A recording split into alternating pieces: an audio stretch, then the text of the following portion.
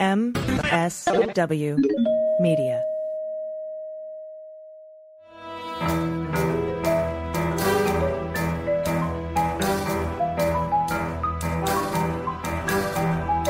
The rule of law is not just some lawyer's turn of phrase. It is the very foundation of our democracy. The essence of the rule of law is that like cases are treated alike. That there not be one rule for Democrats and another for Republicans, one rule for the powerful, another for the powerless, one rule for the rich and another for the poor, or different rules depending upon one's race or ethnicity. To serve as Attorney General at this critical time is a calling I am honored and eager to answer. So yeah, now it's clean up on aisle 45 time. And for a long while yet, it is going to be clean up on aisle 45. Hey, everybody. Welcome to episode 134 of Clean Up on Aisle 45. It's only taken us 134 weeks to get here. It's Wednesday, August 16th. I'm Allison Gill. Hey, Allison. I'm Pete Strzok. Lots of news today. First and foremost, the Fulton County District Attorney's indictment of Donald Trump and so many others, 18 others. The FBI thwarting a Biden assassination attempt and a new FBI whistleblower. And we also have some motions denied for Pete Navarro in his criminal contempt case and Donald Trump in a Manhattan DA case. But first, let's thank some patrons because, you make the show go. We couldn't do it without you. We appreciate you so much. So a big thank you to Max Nauta, no relation. And by the way, last week, Pete, you didn't mean to imply that there could be any relation. You thought that was a production note. I did. And Max, huge apologies. I saw that and I thought it was something we did internally. I in no way meant to impugn or otherwise imply that there was a relation. So my profound apologies. Thank you so much for being a patron. And so anyway, thank you. And my apologies for last week. And thank you to Susan Smutney, Whiskey Tango Foxtrot. That's lovely. For anyone who doesn't know, that's WTF, Whiskey Tango Foxtrot. Christine Tackner, Gilda Gailey, Nancy Trammell, Bill Hockey, Tony Wilson, Wee Jane, and Carol PW. Thank you again so much. We have more to thank. We'll do that later in the show. But Pete, let's start with the events leading up to yesterday, leading up to very late last night, I should say, when we finally got an indictment unsealed, because there was a lot of stuff that went on while we were sort of waiting to see what was going to happen, because most of us weren't expecting this to go down yesterday until we found out that some people got called in early. So basically, the whole day started with Trump posting on Truth Social, intimidating a witness, telling former Lieutenant Governor of Georgia, Jeff Duncan, not to testify, like straight up, not even like a wink and a nod, just he shouldn't. He's going to testify. He shouldn't. And I thought that was pretty brazen, given the laws down in Atlanta for, being able to be allowed out on bail. Yeah, and I think I read the Georgia law talking about witness intimidation, and there is some question about when telling somebody don't testify. The law is written so that it has to be, some direct inducement or direct threat. And of course, with Trump, the issue is he's like a mob boss, right? He's not going to say, I'm going to hurt you or cause bad things to happen if you testify. That's not the way he operates. And everybody from Michael Cohen has said that. Even, my nemesis, Bill Barr, I think has compared him to a 6 or 8 or 12-year-old who sits there, well, it can't be a 12-year-old, but like a glass of water on the table, pushing it closer to the edge to see what you're going to do. That's what Trump is doing. So I think it's, a matter of time. I would be shocked if he does not end up with sanctions from some court, given what he said about all these different prosecutors and judges. But yeah, it was clearly the minute a witness is due to go testify, the same day to take to social media and your millions and millions of followers and saying, don't go, come on. When one of the things you're being investigated for, and eventually were in fact charged with, is, getting people to not do their official duty, to not, to engage in a corrupt act. So it was brazen. I think it is, yet again, Trump having lived a life of not having any consequences trying to figure out and push that line because it's worked for him for the past, how the hell old he is, 78 whatever years. Well, that and he wants to get thrown in jail or gagged because then he can cry about it and be a martyr and claim First Amendment and all this other crap. But, in Georgia, though, the onus is on the defendant during arraignment to prove. They have to prove that there's zero risk of witness intimidation or possible obstruction of justice. And that, what he posted, is going to make it a little harder for him. But we'll see what the judge ends up doing. Judge McAfee, by the way, I believe, is who's been assigned to this. He's a brand new judge, but I think he spent a lot of time as a prosecutor. So he's not like an Eileen Cannon situation, but he's not a Trump-appointed judge either. Right. And we'll see. I mean, I think they'll go in. I would be very surprised if he's remanded to custody based on these or other statements, but I would fully expect that there'll be some very stern statements about specifically what the conditions of release are. And as you pointed out, Georgia, it's an affirmative, it's a presumption of being taken into custody. So I think Trump will be able, and his attorney specifically, will be able to prove or, provide sufficient detail and assurances to get him out on bail. But I would not be surprised if the judge draws a line in the sand about what he's able and not able to do. And clearly, I think the things he has done to date are going to be on the other side of where that line gets drawn. So we'll see what happens. And again, it was interesting yesterday, not only Duncan, but there are a lot of other folks. I mean, Gabriel Sterling, I think, was there. B. Wynn testified and talked about it.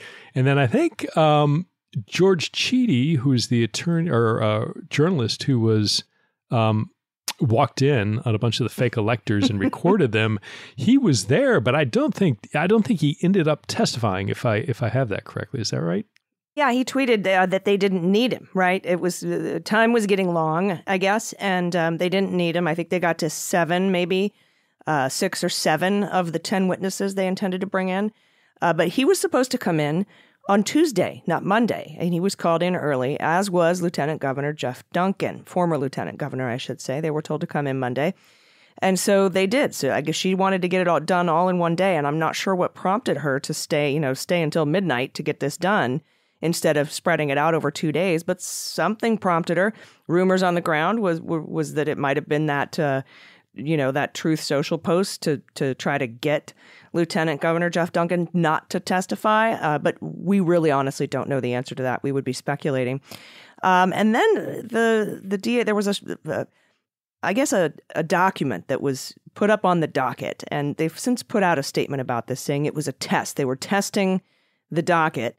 It just so happened to have all the same crimes Donald Trump eventually was charged with on it. Maybe in the future, if you're going to run a test, maybe have test crimes on there instead of the actual crimes, because the right wing has run away with this, saying, oh, it was preordained, this kind of dumb thing, but it was really just an administrative error. And so everybody freaked out for a minute there because we were all on edge because we were all expecting this thing to come down to on that day instead of the next day. And then Judge McBurney told reporters to go to dinner. I'm here for the long haul, basically, and left the court open. And once those doors stayed open past 5, that was the indication. We all sort of had a feeling, but that was the real indication that this indictment, I should say, was going to happen that day. A staffer had Judge McBurney's number in case he needed to get him, back on the bench. And this is different than how a federal indictment goes down. They don't file it under seal. They walk it over. They file it, the clerk files it, then the clerk is marched in and hands it to the judge. The judge they have the option to read them or just sign them. And he just signed them and handed them back over. And then it took a few hours to docket the actual indictment. And then we all got it, I guess, sometime between 11 o'clock and midnight on the East Coast. So that's basically the day leading up. Oh, and also during the day on Monday, while we were waiting, a judge had approved the use of cameras in all proceedings related to this indictment, which means, they turned on the live shot when the clerk walked in the indictments and he signed them. They will be able to have the arraignment televised, and we've been told that they're going to take a mug shot and his height and his weight for this arraignment. They're not going to treat him any differently down in Georgia. And the whole trial will be televised. That's going to make it, that's a marked difference from the Department of Justice, unless, of course, the Judicial Commission and Chief Justice John Roberts decide to allow this particular federal trial to be televised. But that makes it very different from what the indictment that we have by Jack Smith. But also, what makes it really different is the granular level of, because Jack Smith had to just indict Trump to keep it clean, to get it done by his, they want to do this on January 2nd. They want to get this trial over and done with. And so I think that, looking at this RICO indictment, we'll go over the details, but we've got 19 defendants, 30 unindicted co-conspirators. That's 49. That's almost 50 people. And all of their crimes. I mean, these are 41 counts, and it's very, very detailed. And that's because, she's got the time. She's state, right? Nobody, I guess there's already a January 6th trial for Trump that's going to happen prior to the election. But she went deep. She went detailed. Yeah, and a couple of thoughts. One, it was kind of extraordinary last night to watch. One, it convinced me. I was on the fence a little bit about whether or not, my general sense was, we absolutely should have cameras in the courtroom. And it's certainly not, if not cameras, then electronic devices so that reporters can report live as whatever is going on occurs. But then watching it yesterday and just seeing the diligence with which people, the clerks and the court staff brought in the indictments to the judge who went through it, who returned it to them to ask a question about it, whether it had been in their possession the whole time and whose possession it would return to, and watching them deliver it to the actual clerk for filing. That is the sort of thing that I think, just in general, for the judicial process is very helpful for American people to have faith and confidence, particularly now that, an entire half of the political spectrum appears to be attacking the judiciary and attacking the good works of, the well-functioning of the government. To have the ability to sit there and watch it is so instructive. It is so educational. It is so reassuring in terms of building faith and confidence in the process. Nobody watching that could allege shenanigans. I mean, it was very clear what was going on, and it was very above board, and you had all these witnesses, and it was clear there wasn't, a secret cabal of reptilian government overlords who was doing this all behind, closed doors. It's a good thing. I am hugely skeptical that John Roberts or anybody else is going to change course, notwithstanding the fact that this is the first time ever we will be charging a current or former president. I hope till the end of hopes that it happens. I have little expectation that it will. And then turning, your point to the scope of this thing, and we'll get into the granular details after the break here, but it was the first time, I think, in any charging document, we have seen the entire spectrum of what Trump allegedly did with regard to Georgia. And it is everything. It is sitting there and planning his activity. It is going after going after the second fake slate of electors. It is going into the actual voting infrastructure and trying to take allegedly and manipulate that data. You want voting fraud? There allegedly is voting fraud in this document. And we'll get to it in a second. To all the statements and his pressure and calls to people, his trying to highlight that on social media, you get the entire breadth of this activity. So it's not some narrow thing. It's just it's astounding, and it's just Georgia, right? I mean, there's some allusions to Michigan, but this isn't everything that was going on in the United States. This is one state, and just the sweeping breadth of all the alleged criminal activity that went into this with Trump at the top of it. It is staggering, but it's also just hugely informative. In terms of, this wasn't some one-off thing. This was a complex, developed over months sort of series of events, all designed to allegedly illegally keep Donald Trump in power. And so it's good to have it all in one, and we're about to go break it down here right in a little bit. Yeah, and before we go to that break, I just want to tell you really quickly the things that Fani Willis said during her brief press conference. She announced the indictment. She talked about racketeering. She talked about the criminal enterprise. She very importantly talked about the difference between an overt act and a predicate act, and said overt acts are not necessarily illegal, but are done in furtherance of the conspiracy. And predicate acts are the crime. Those are the underlying crimes that fit under the RICO, the Racketeering Act umbrella. And, they sort of kind of like how the underlying crimes in the Manhattan DA case elevated the falsification of business records from misdemeanors to felonies. He doesn't have to prove those crimes. They don't have to be successful.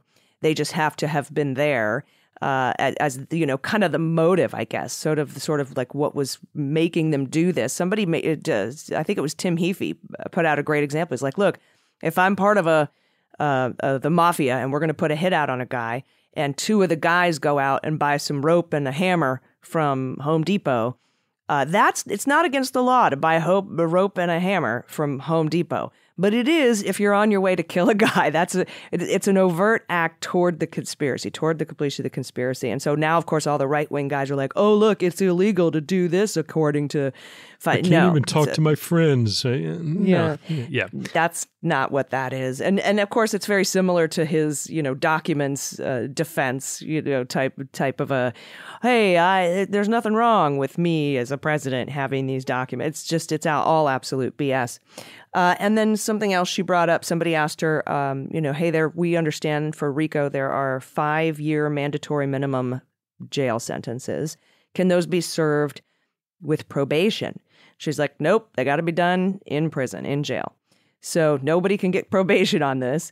And that's going to make a lot of people flip, I think. Her last major RICO case with those school administrators who were cheating on tests, she started with 35 defendants and ended up taking 12 to trial because they were all like, I don't want to go spend 5 Mando years in jail for this guy or for, the person at the top of this conspiracy. Yeah, and it's interesting because there are a couple of Atlanta-based Georgia attorneys who said that isn't the way the law is written, that there is the possibility of probation. But I mean, she was absolutely unequivocal that no, there's a 5-year mandatory minimum.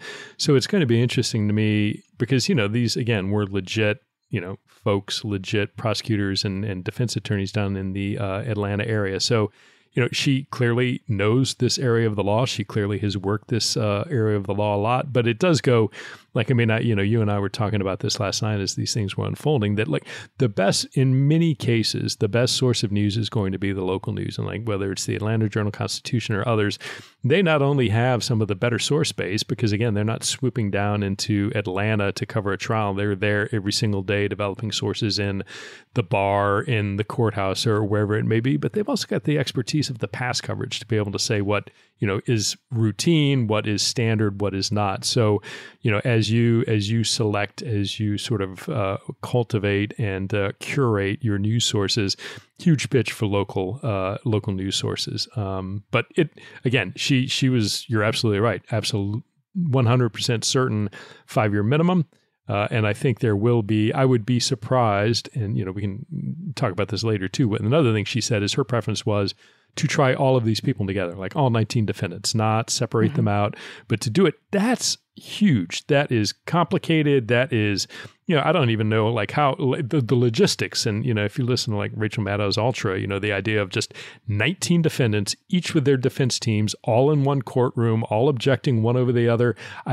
It sounds great to try them all at once, but the logistics of doing that would be challenging. But the point I'm saying all that, one of the points is I would be very surprised if by the time this goes to trial, there are still 19 defendants. I think there will be a significant number of them who will choose to cut a deal. Many of them probably right now considering whether or not, they can, what a good deal looks like, and, reaching out to, I'm sure, the DA's office right now to sort of start, floating trial balloons of what a plea or some sort of agreement might look like. Well, anything less than 5 years in the slammer is a better deal than you're facing, because she only has to prove 2 predicate acts in order to get these convictions, and she's got 161, 34 of them are predicate, and we'll go over that there in a second. But also, these are you can't get pardons on these. Not even, first of all, you can't, a president can't pardon state crimes, but the governor can't pardon. They have a pardon board. And even the pardon board won't even listen to your application for a pardon until you've served 5 years of a sentence. So unless their deal, I would be going in being like, if I'm Terwilliger, Mark Meadows' attorney, I'm like, how can I get fewer than 5 years? Anything under 5 years? You got anything under 5 years? And we'll talk a little bit about Meadows too. But very detailed, long, thorough, granular indictment, and it will be televised. So I'm looking forward to that. All right, we got to take a quick break. We'll talk about the indictment when we come back. Stick around.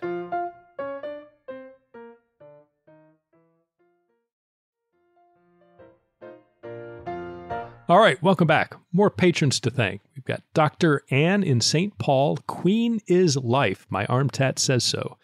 Catherine Martin, Lynn Lyon, Aaron E. Boole, Wally Borgeson, J.P. Halverson, Lisa Galt, Tamara McKnight, Gigi, and the Giuliani Brain Trust. And with that, let's turn to the indictment, get down into the nitty-gritty. So this is an indictment out of Fulton Superior Court. There are 19 defendants, starting with Donald John Trump, but including Rudy Giuliani, John Eastman, Mark Meadows, Kenneth Cheesebro, Jeffrey Clark, Jenna Ellis, Ray Smith, Robert Cheeley, Michael Roman, David Schaefer, Sean Still, Stephen Lee, Harrison Floyd, Trevian Cootie, Sydney Catherine Powell, Kathleen Latham, Scott Hall, Misty Hampton. And I guess Misty goes by the AKA Emily Misty Hayes.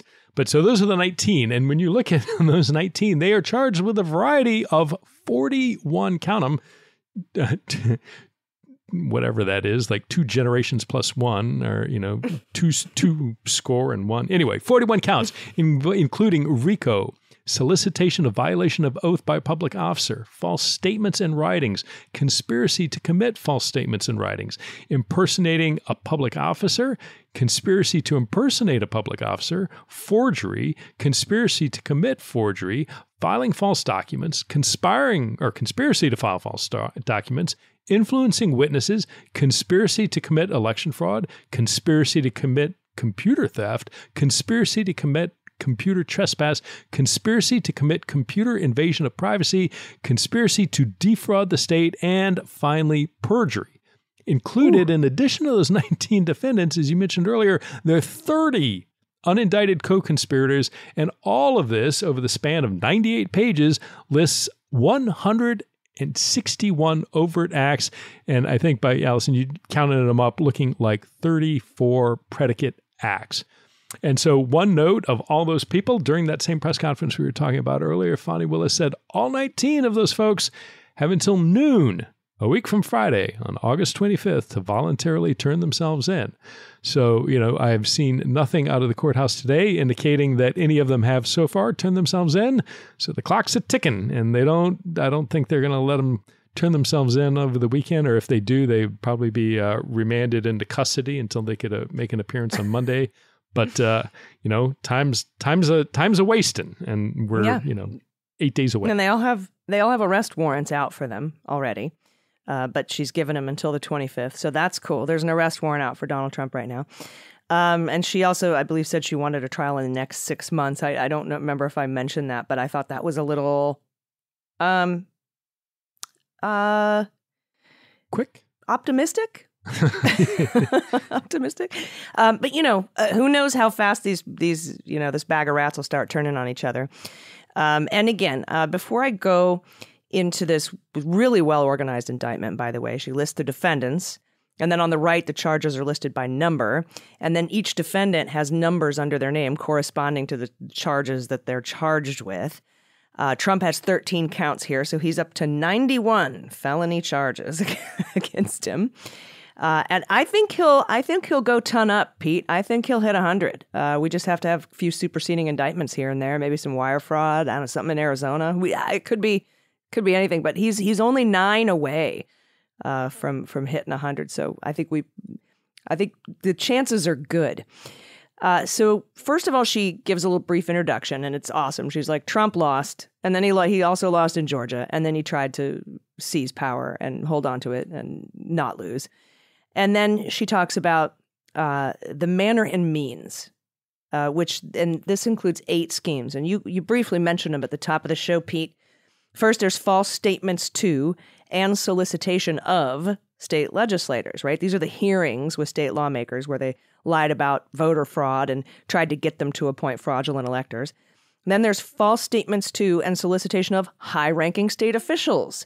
That's when they lied to the governor and the Secretary of State, Speaker of the House, and tried to get them to violate their oaths of office. And they also did it, they mention, in Arizona, Michigan, and Pennsylvania. And then there's creation and distribution of fraudulent elector certificates. And they mentioned that they did that in 6 other states as well. And there's harassment and intimidation of Ruby Freeman. And I'm really glad that this is in here. We talked a bit about it, that these charges may come up. And that's the Harrison Floyd and Trevion Cootie meeting with her, trying to get her to, with Ruby Freeman, trying to get her to admit to committing voter fraud. They went to her house, knocked on her door, talked to her neighbors, like just a whole like rotten intimidation right down to on the ground, not just, Rudy, shouting this stuff into the ether or Trump tweeting about it. They had people go to her house and meet her and try to intimidate her. And then we have solicitation of high-ranking Department of Justice officials. And that's when they tried to get the Department of Justice that's when Clark went to Rosen and Donahue, the acting attorney general and acting deputy attorney general, and tried to get them to sign off on his letter to Georgia saying, we found some election corruption. And they even used the example where Trump told Rosen, hey, just say the election was corrupt and leave the rest to me and the congressional Republicans. And then we have solicitation of the vice president, which we know that's the Pence pressure campaign. Then we have breach of election equipment in Georgia and elsewhere. And then we have obstructive acts, finally, is the 8th thing. And that's filing false documents, making false statements, and perjury. And then, I had mentioned that in her press conference, Fani Willis made a very clear point about the difference between an overt act, which isn't necessarily illegal, and a predicate act, which is falls under the RICO umbrella. And I went through, she did this chronologically. She didn't separate them out by predicate and overt. So some of them are predicate, all of them are overt, and some of them are also predicate. And I went through and I counted, there are 34 predicate acts. And this spans, Pete, from November 4th, when Trump made the speech declaring victory. Remember, Rudy was drunk and said, you should just say you're the winner. He wrote that speech with unindicted co-conspirator 1 before the election on Halloween, who, by the way, co-conspirator 1, Tom Fitton. And he ends with small Tom. Right. Yeah, your shirt's not fitting. And then ends with Act 161, with Cheney committing perjury before the grand jury in September of 2022, lying about stuff. So, I mean, there's so much in here. And I don't want to go over the elements of the details of the crimes because we know them all. We saw them all in the January 6th hearings. We've heard them all in public reporting. But I think it's important to point out the predicate acts here. So I don't know. You read through this. I mean, there's so much detail here, Pete. Yeah, there is. I mean, a couple of things stood out. One is particularly for me, and we talked about this a little bit on the bonus episode, the stuff in Coffee County. One, that's not Fulton County, right? So it's something ordinarily outside of the jurisdiction of what would normally be handled in Fulton County, but because of RICO, it was brought in. So that's interesting for a couple of reasons. One, that those are all they're computer crimes, the conspiracy to commit computer theft and computer trespass and computer invasion of privacy. So you've got these cyber charges that are come into play with Coffee County. And the other thing is it references and it parallels other similar intrusions into voting infrastructure, separate and distinct from the false elector slates, which federal DOJ is also looking at. This is talking about the actual intrusion, actual tampering. And so, all this claims about, there are things, the votes have been tampered with. It's like, damn right, allegedly by Republicans in Coffee County, Georgia. So my question, I've got a little bit of some question given that, there are a couple of folks in Michigan as well who have been charged along the lines of the same sort of like intrusion or, taking without authorization voting equipment and infrastructure, whether there is a broader federal case to be had, whether it's being investigated, because some of the same players, and we'll talk about it, our guesses as to who these folks are, there's something there. And then, the other, to your point, something this complex, I don't think she had any other choice than to lay it out chronologically. When you have something this complex, there's really no other way. If a reader is going to make sense of it, you've got to tell a story, and you've got to tell a story in a chronological way is going to be the best way for people to understand. To try and sit there and do it partially chronologically, but then separate it out by overt act versus predicate act, it just gets too complicated to have people flipping back and forth in their head about, okay, go back 2 months now and let's talk about the overt acts to achieve it. You can't. It gets too unwieldy from a narrative perspective. So I think the way it reads, and I'd encourage everybody, it's interesting. We do know all of it, but again, what I took away reading it is, again, it was just stunning how much there was.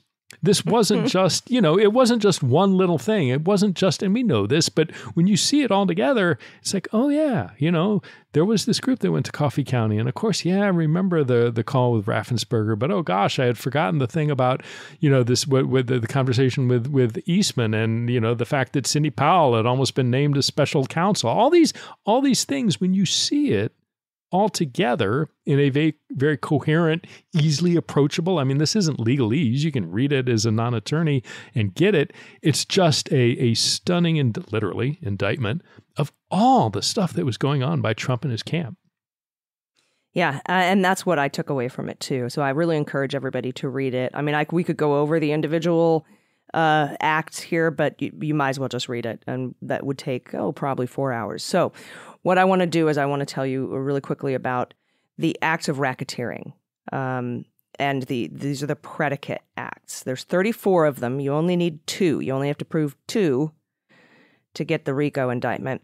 And so we'll start out with the lies that were told to the Georgia Senate and the House by Rudy Giuliani, Ray Smith, and Cheeley when they lied to the members during hearings.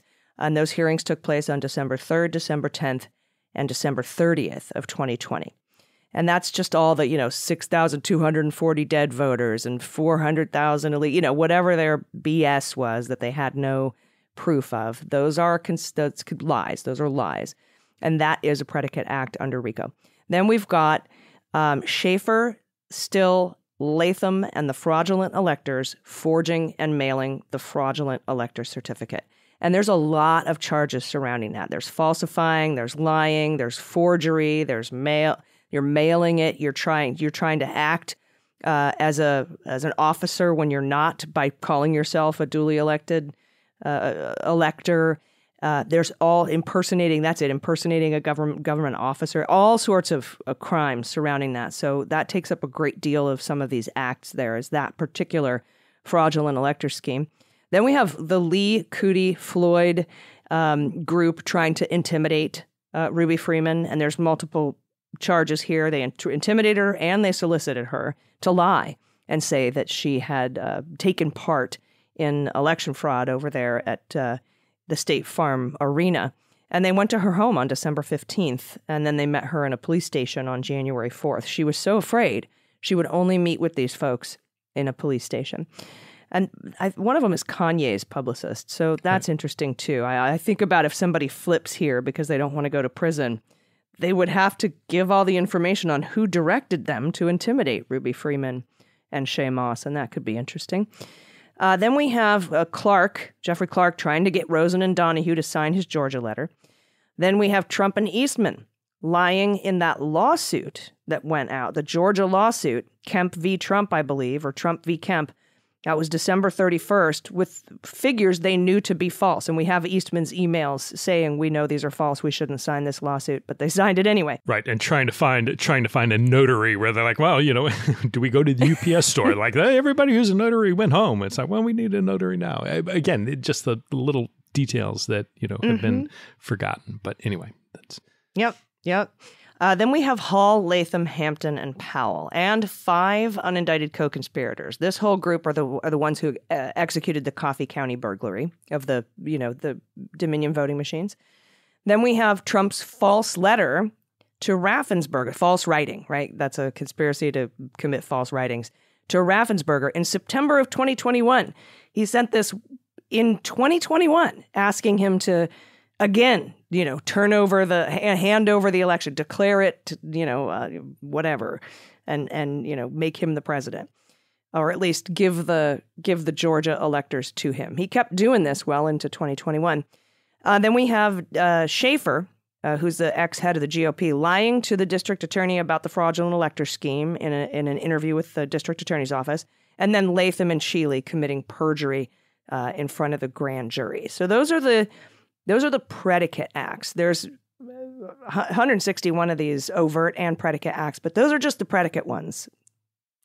Yeah. And again, the nice thing is you go through, if you're listening to this, pull up, if you don't already have it, pull up the copy of the indictment, because it goes through and you can see, and each act gives the date, and you can kind of walk through on those predicate acts. You can kind of see what date it occurred, what the predicate act was, and who was involved with it. So again, it's easy to, as you're listening to this, pull that up, and, it'll help sort of like narrate as you follow along on there. It is, one thought about, I am glad to see the charges relating to Ruby Freeman, because this really gets the federal indictment that Jack Smith talks a little bit about that, but this is really, the harm that was done to her.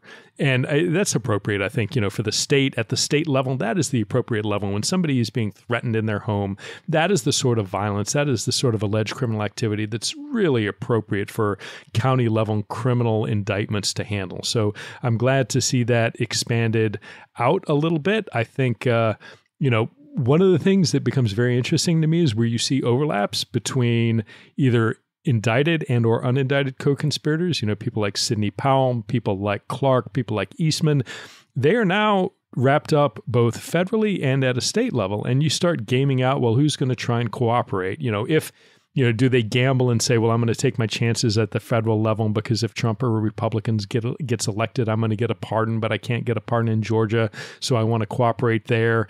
It just gets to do that with, again, 19 moving pieces, take Trump off the table because he's not going to plead, I don't think, but 18 different moving pieces trying to figure out whether they make a deal, and certainly a big chunk of those facing criminal exposure at the federal level as well. And how... Mm-hmm. And not just those 18, the 30 unindicted co-conspirators doesn't mean all 30 are cooperating. They could also be trying to vie for some sort of a deal. Right. And as Jack Smith has indicated, his investigation's continuing, whether it is looking at the fundraising, whether it is looking at the actions of co-conspirators 1 through 6, where charges for them and or others may be coming. There's still a lot of moving pieces. And like Mark Meadows, right?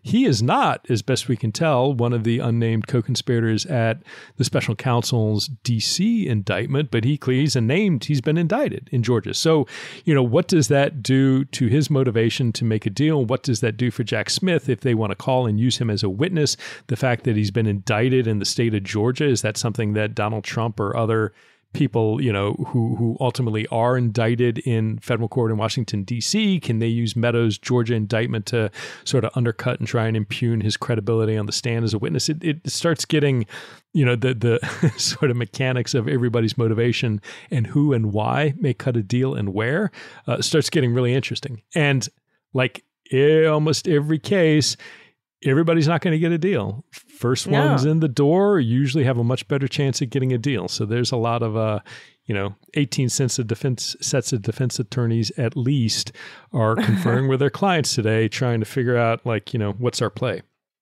And these fools are clearly not the best at chess because they're here in this indictment. We often joke about, thank God it's a stupid coup, because if this were handled or done or tried to be attempted by actual intelligent people, we could be in a lot of trouble. But I do wonder a lot about Meadows, because if he ends up cooperating in the unpardonable 5-year Mando minimum Georgia, that means he's got to cooperate with the feds. I mean, if you're testifying you're not going to get immunity in federal court for things that you say in state court unless you cut that deal.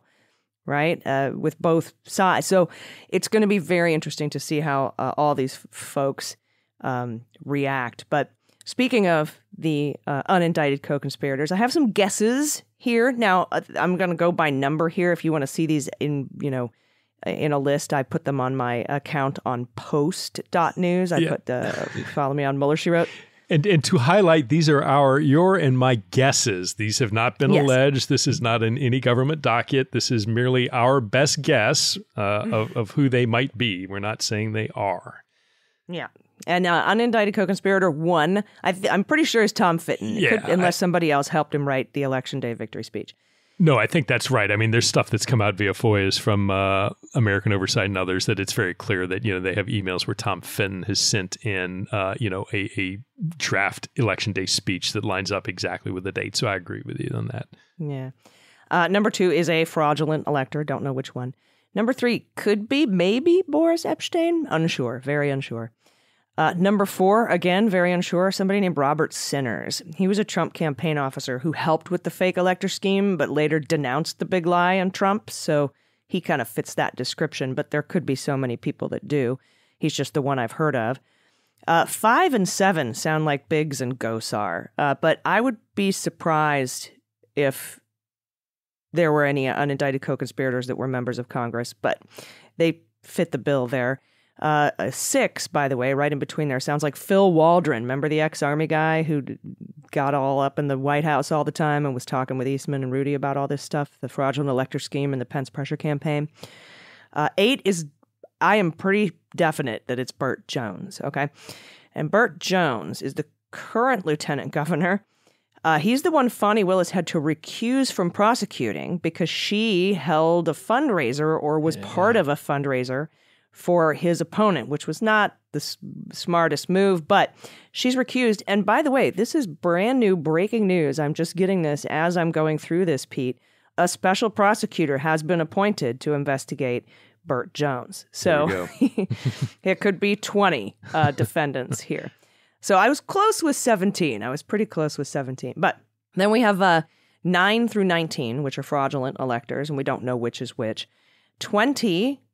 Whoever 20 is was at that December 18th knockdown, drag-out Oval Office meeting where everybody was screaming and yelling at each other. Could be Patrick Byrne, could be Mike Flynn. I don't know. Yeah, they both are possible. I think it is one of them. They both have said they were there. I think there was, according to Byrne, there was another attorney by the name of Emily Newman, who I think worked with Powell, who was in there. It maybe is her, but my guess would be on Byrne or Flynn. I mean, there's been reporting that Flynn provided testimony to the grand jury.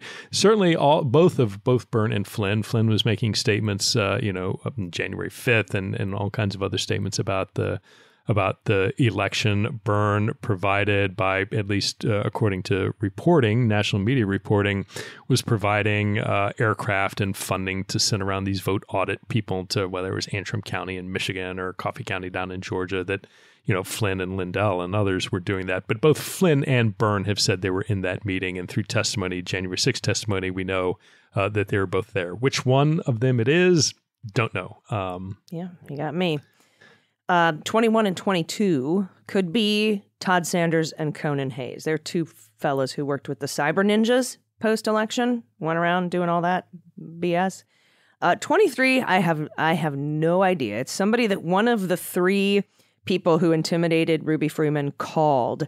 Kanye, I really have no idea. But 23, I'm stumped. 24 through 29 are Coffee County burglary conspirators. And 30 is a lawyer that worked with Sidney Powell. Could be Emily Newman. I don't know. But they're, handful of attorneys that were in and out of there working with her. So could really be anybody there. Those are my guesses. So take that all with a huge grain of salt, if you will.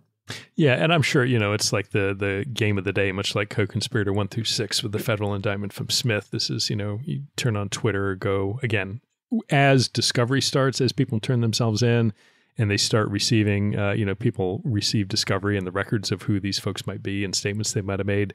I'd expect before trial we'll have some more granularity about who. Well, Trump will intimidate them on Truth Social, and then we'll know. Right, on his way to being remanded into custody down at in Atlanta. So we'll see. Got it. All right. So we have to take another quick break. We do have more news, but holy cow, this is a huge, huge indictment. It's so sprawling, so massive. And before we go, I just want to point out that Harry Litman has just tweeted, former assistant deputy director of the Department of Justice, perhaps. I can't remember his exact title. He just tweeted that Mark Meadows is the first to remove the Fulton County criminal case to federal court. So Meadows has filed to move this to federal court. Yeah, and I wouldn't be surprised if Trump does. I mean, he tried that in New York, and up in New York, they said, nope, you're not going to do it. It stays at the state level. But there was a difference there that a lot of those activities predated his assuming the presidency. You know, there is, because of these things starting before the end of the presidency, I think there's a much better argument that, you know, whether or not they were legitimate, whether or not they're allegedly breaking the law, that you could make the argument they do relate to his official duties as the president. So I would not be surprised to see Trump make an attempt to do that as well. And again, then the question becomes like how, and, you know, just again, in terms of people who I read and trust, Joyce Vance, a former U.S. attorney down in Birmingham, I think, wrote a long piece about this specific process, about, you know, what is involved and what it entails and what's eligible and what's not. But then the question is, okay, if they are removed, how does that, do the other 17 people stay at Fulton County? You know, if these are all if they're conspirators, how do you bring them up into the federal level? What are the equivalencies of, you know, of laws, of federal law versus state law? You know, these are all, you know, this is stuff beyond my expertise. But I would not be surprised at all to see Trump fairly quickly asked to remove it and get, you know, roll the dice. And maybe he gets, you know, a federal judge that he appointed, just like he got Eileen Cannon. Yeah. And also interesting, you know, trying to figure out whether Meadows is going to flip or if he's cooperating. Sounds like not so far. And he's going to probably do everything he can to delay and get this out of state court and until maybe it comes to the point where he has to, but we'll see. We'll see how it ends up working out here with Mark Meadows. But if he doesn't cooperate, he's pretty criminally exposed in a lot of this stuff. So, but he has a good lawyer. Terwilliger's not a, you know, cheese bag like a lot of these folks are. So we'll see what ends up happening. But I kind of have a feeling that I kind of always had the feeling that he was sort of cooperating, but not really, to keep them off their back, just, you know, long enough to not have to do stuff. He's pretty shrewd, that Terwilliger guy. So we'll see what shakes out. All right, we've got more news to get to. So everybody stick around. We'll be right back.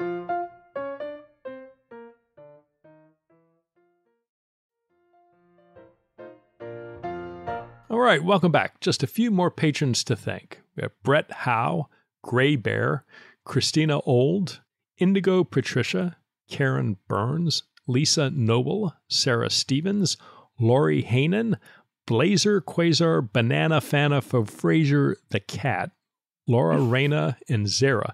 Again, patrons, thank you so much. Thank all of you for what you do to make this show possible. We just hugely appreciate your patronage and simply couldn't do this without you. You make this possible, and thank all of you for your support in allowing us to bring this out every week. So let's pivot now to the FBI and kind of a very sobering event where FBI special agents shot and killed a Utah man last Wednesday while attempting to arrest him for allegedly making threats against President Joe Biden ahead of the president's trip to the state. FBI SWAT agents, according to media reports, were giving commands to the man when he pointed a gun at them, according to a law enforcement source familiar with the incident. The individual, Craig Robertson, was facing 3 federal charges, including threats against the president, as well as influencing, impeding, and retaliating against federal law enforcement officers by threat. Investigators noted that Robertson appeared to own, quote, a sniper rifle, unquote, and several other firearms. These were no ordinary threats. One of them, all in caps, "I hear Biden is coming to Utah," one threat read, according to prosecutors. "Digging out my old ghillie suit," which is a kind of camouflage suit to wear outside to break up your appearance in the woods or outside, "and cleaning the dust off the M24 sniper rifle. Welcome, buffoon in chief." In a post last Monday, Robertson said, quote, "Hey, FBI, you still monitoring my social media? Checking so I can be sure to have a loaded gun handy in case you drop by again." Oh, wow.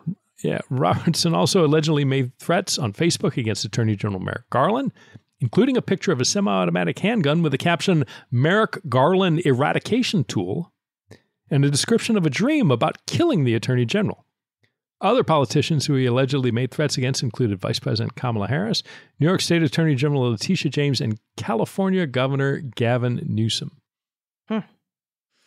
That's I haven't really read any updates on that, but it seems like the right-wing misinformation, disinformation machine are trying to say that he was assassinated, a 75-year-old man assassinated by the FBI. But, if you make those threats and then you're facing charges on those threats and we come to get you and you point guns at us, it's game over, man, as they say. Yeah, and not even close. And it doesn't matter if they're threats against President Biden, if they're threats against President Trump or President Bush. I don't care. If you're making specific threats of violence that you get a visit from federal authorities and you refuse to talk to them and they come back with a SWAT team and instead of talking to them, you pull out a gun and point it at it. We'll see. As I mentioned during the bonus episode, every single time an FBI agent, uses a round, whether it's against a person, whether it's an accidental discharge, there's a very detailed inspection that occurs that goes through every last bit of detail about what happened.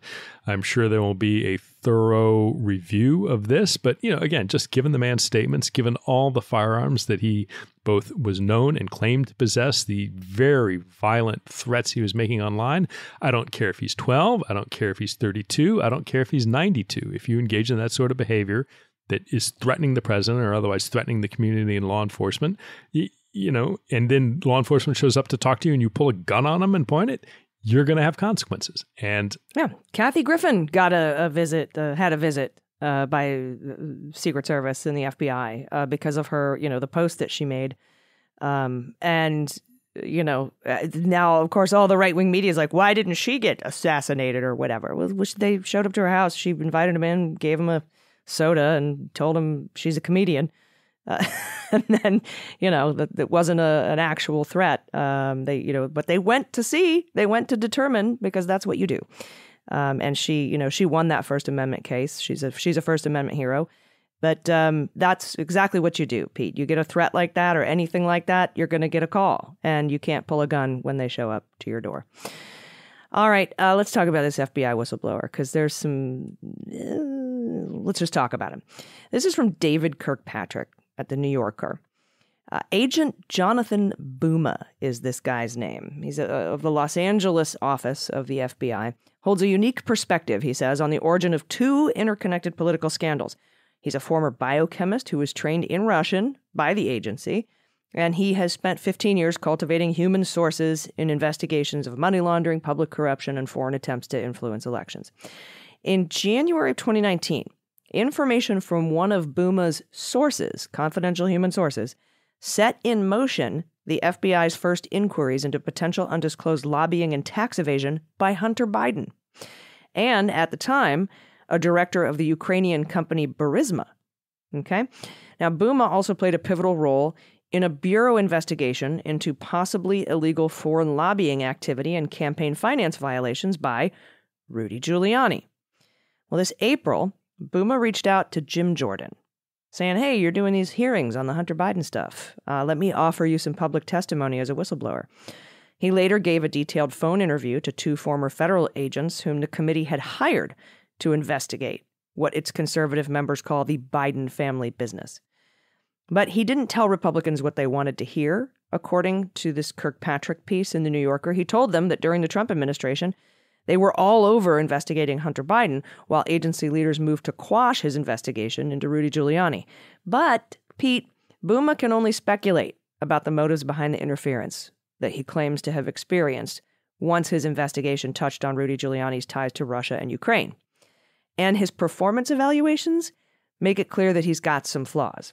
He has a not very good attention span, which is sometimes reflected in his paperwork. He may have violated agency rules, but in seemingly minor ways, I guess, by being in contact with sources abroad without proper clearance. Or by using his personal car for government business, I guess, a few times. But the thing that stands out to me there is getting sources without proper clearance. He also got into a dispute with his supervisors about whether he had broken protocols about encrypted communication over personal electronic devices. So, interesting. So few red flags here for this particular whistleblower. What are some of the red flags you saw when it turned in like a 70-something page report. What did you notice? Yeah, and there are at least two reports floating around out there, right, that are not the same. One, I've seen two. One is completely unredacted. It is addressed to the House Weaponization Committee. It has a great deal of information about all the horrible things that Hunter Biden allegedly did, but absolutely no detail at all about anything relating to Rudy Giuliani. And then there's a second version with some overlap and some redactions that does include the sort of, hey, I was told to stand down or move away from anything related to Rudy Giuliani. So it does appear that, there's some tailoring of his messaging going on. There's some things in there that strike me a little bit. Like early on, he calls himself a senior special agent and capitalizes the S in senior. There's no such thing in the FBI, to try and make that into a title. You can be a senior special agent, but you're a special agent, right? And so to try and make that into, a title that it's not, is this puffery to try and get the, and there are other things. He said, he's designated a subject matter expert or a SME, an SME, for something that he was, one of the, top 10 counterintelligence agents and one of the few people who spoke Russian. I mean, look, I haven't heard of this guy before. I know many of what I would consider the Bureau's, top Russian counterintelligence agents. Could he have suddenly... Russian counterintelligence agents? Suddenly, might he have become one since, 2018 and hit that top 10? Possibly. But look, there are, there are not a ton of Russian speakers, but there are more than two, right? So this, sort of the things he's saying strike me a little bit as exaggerations. There's something just reading through it that gives me real hesitancy about wanting to hear more about him, about his background, what led him down the path. At some point, there's a unit that reviews source reporting and the sources and the relationships, and he's alleging that he was told to shut down a source. I'd like to hear a little bit more about that, like why he was told to do that. He feels that he was on the trail of something big and they were trying to quash it. Well, maybe, but it also could be that there was a real problem with the sources. And so there's a lot there that as I read it, it makes me uneasy, and I don't. That's kind of why that little sort of throwaway line about not authorizing, getting your sources authorized, like really stood out to me. Yeah, and I want to wait and see. I want to wait and get a little more information. It doesn't strike me, some of the things like we'll see what, when some of the FBI whistleblowers went in front of the Weaponization Committee and like the night before trial in response to a request from the committee, the FBI said, oh yeah, here's the background information on them. And like, several had their clearances revoked and, here's all this, sort of derogatory information. I didn't get the sense that that's the sort of problem. It was more, the two IRS whistleblowers who truly, my opinion, again, maybe believed what they were feeling, but kind of lacked necessarily maybe the higher level picture, or maybe we're a little too close. That's what this guy, again, my opinion, strikes me as the kind of guy who went down a rabbit hole with some theories or some sources and got a little too close to his corkboard with all the pictures in the yarn, drawing a spider web of connections that more than was healthy. And again, that's not based on much more than a gut sense, but before I go attributing too much to this source and the whistleblower and his allegations, I want to know a little more. Yeah, samesies. Investigation. Sunlight is the best disinfectant. Can we get Chief Justice John Roberts to televise me talking to him? Maybe can we? Yeah, no. Do you have a yacht to provide vacations? Maybe. Short of that, I could take him on a fishing trip, like at the trout farm down the street. But that's we're walking halfway across the bridge. Here's a can of worms. That somehow I prefer it among the common man in my RV. I'll bait your hook for you, John. All right.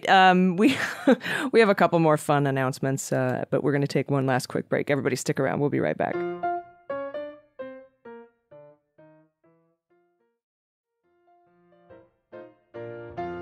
Everybody, welcome back. Again, thanks so much to patrons. We've thanked you all, by the way. I just wanted to let you know, if you want to become a patron, you can do that by going to patreon.com/aisle45pod. That's AISLE45POD. I realized I didn't say that the whole show. I was just having too much fun with Rico Suave. But anyway, thank you again for being patrons. We really appreciate you and all that you do to help us keep putting this show out week after week. This is going to be your ground zero for all things Fulton County. So consider that. Somebody was like, "Are you going to start a Fonnie Willis she wrote?" I'm like, "No, I don't need a fourth show. We'll just focus on it on cleanup on aisle 45 because that's what it is. We're cleaning up aisle 45 with these RICO charges." Some other fun little cleanup elements here. Pete Navarro. He tried to delay his September 5th contempt trial. The world's angriest white man. I don't know, man. He's up there for sure. But he was like, I don't even know what his reasons were. It's probably something dumb, something Fifth Amendment rights or something. If I go to trial, then that violates my Eighth Amendment right. Whatever it is, was not good enough to convince the judge. And that trial, Pete Navarro's contempt trial, starts September 5th. I'm pretty sure since Bannon got to stay out of jail pending his appeal, they probably, since they're similarly situated, will probably grant that request to Pete Navarro when he makes it as well, because it would be probably have a good case to say, hey, Bannon's out awaiting appeal. Why am I not? Exact same crime, exact same thing. So we'll see. We'll see what happens there. But these are misdemeanors, a couple months. I think it's a 1 month mando. But anyway, something else happened, though. We got another denial. Yes, we did. Judge Merchan up in New York, having considered the request by Donald Trump and his attorneys, refuses to recuse in the Manhattan District Attorney's case. Said he had laid out the standard for recusal and said, nope, I'm very confident, having examined my conscience, that I can administer this trial fairly and without favor. And nope. Your motion, petition, whatever the mechanism was, is denied. So we will have Judge Merchan presiding over the Alvin Bragg's case. So whenever that happens to go down. Yeah, right. Which I wouldn't be surprised to see that shift right. Yeah, appropriately so, in my opinion. I mean, I don't know about you, but I think the things I would like to see first are certainly the Jack Smith DC indictment and Fulton County. And I think those, are obviously the two on the fast track. I have no faith in Judge Cannon to get anything to trial before September of 2029 or so, but we'll see how that unfolds in Florida. Yeah, it's going to be musical dockets. There's going to be a lot of judges talking to judges, trying to figure out when to schedule trials. And Trump has a history of trying to use those trials and judges against one another to delay them both or all. Why don't we just do it in 2025? Then we don't have to worry. I can totally see that happening. So it's going to be fascinating to watch them try to schedule all of these criminal and or civil trials. But I'm with you, and I think everyone's probably going to give deference to the Jack Smith DC trial. He has requested January 2nd for a trial date. Judge Chutkan will be making the decision on when to schedule the trial on August 28th, and he has been attacking the judge and attacking Jack Smith, and she told him, the more you make inflammatory posts, the faster this is going to go, buddy. So I think every time he does that, I think that she might be more inclined to grant the January 2nd trial date for the Department of Justice. I honestly wouldn't be surprised if the Department of Justice came in and, after he files for his date, came in and asked for a faster one based on some of these inflammatory posts. But maybe not. They tend to... Jack Smith is kind of like, we'll just let the courts do this and I'll just put my best foot forward and I'm not going to make any bail conditions. I'm not going to do any gag orders. I'm not going to do any of just a basic protective order, which was granted. So we'll see what happens there. But it's going to be interesting to see them try to schedule these trials next year. And then also what was funny to me about the Judge Merchan when Trump wanted him to recuse himself, one of the reasons, I was joking about Pete Navarro's reasons to delay his trial, but one of the actual reasons Donald Trump said that he should recuse himself is because he has donated $35 to Democratic causes. That's actually one of the things.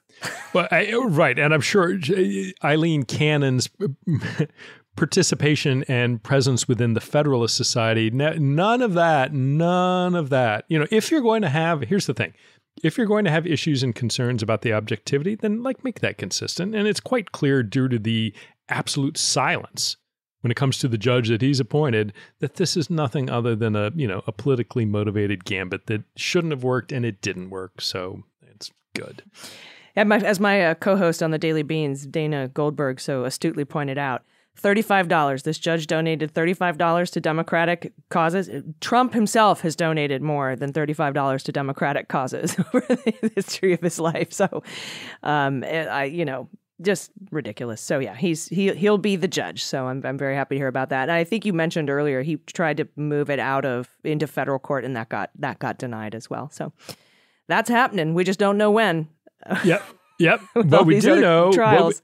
What we do know, as we're taping right now, it is well after close of business on Tuesday the 15th. So that means in Atlanta, Georgia, there remains 7.5 days until noon on Friday, 7.5 working days for 19 defendants to appear or be arrested. So, keep your eyes peeled, and we'll see and watch all those folks start trickling into the courthouse. Yeah, good times, or flipping. We'll see. All right, this has been a wonderful show. Sorry, we went a little bit over time, but the indictment was so huge, we just had to talk about it as much as we could. We'll continue to talk about that and break it down as things happen and things change. So thank you so much. Again, thanks to our patrons as well, and thank you for listening. We will see you next week. I've been Allison Gill. And I'm Pete Strzok. Cleanup on Aisle 45 is written, researched, and produced by Allison Gill, with editing by Molly Hockey. Our art and logo design are by Joelle Reeder and Moxie Design Studios, and our music is composed and performed by Adam Orr. Cleanup on Aisle 45 is a proud member of the MSW Media Network, a collection of creator-owned podcasts dedicated to news, politics, and justice. For more information, visit mswmedia.com.